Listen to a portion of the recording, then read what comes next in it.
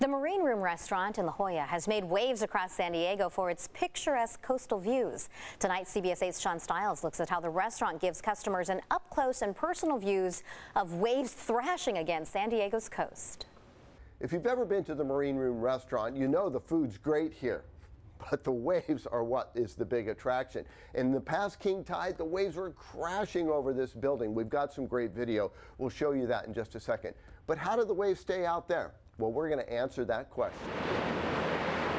Having the tide break off the windows, it's truly inspiring. We literally are in the surf. I mean, at times we become the submarine room. The Kellogg family founded the La Jolla Beach and Tennis Club in the 1930s. William Kellogg is the current president. There's a great picture upstairs of my grandfather with his pant legs rolled up behind that bar with the water and, you know, the furniture floating in here. He was serving drinks to the people. That was in 1941, the first time the ocean came in.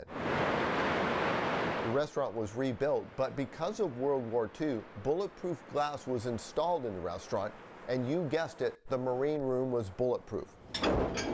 Just not ocean-proof. Fast forward 40 years to 1982 at a tennis tournament. And I was at the tournament desk at about 9 or 10 o'clock in the morning, and I got a call, water seeping into the Marine Room. Mother Nature would not be denied. At some point, they just basically popped out. But this time, it wasn't the glass that failed. It was really because the salt water had corroded the steel I-beams. It took 9 months to rebuild, that time with reinforced steel covered with gunite, which is used in swimming pools, and even better bulletproof glass. It was a 2-ply, 3/4 inch plus 1/4 inch that was bonded together. So if you're doing the math, that was 40 years, and the Marine Room is due. But Kellogg says the design along the footing is part of the reason the building has survived. They built the seawalls in a curve. You actually use the wave power to offset what's coming in. If you're looking to get in on this high tide dining experience here at the Marine Room, they're going to resume having high tide dinners come June.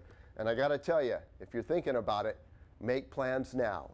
We'll send it back to you in the studio.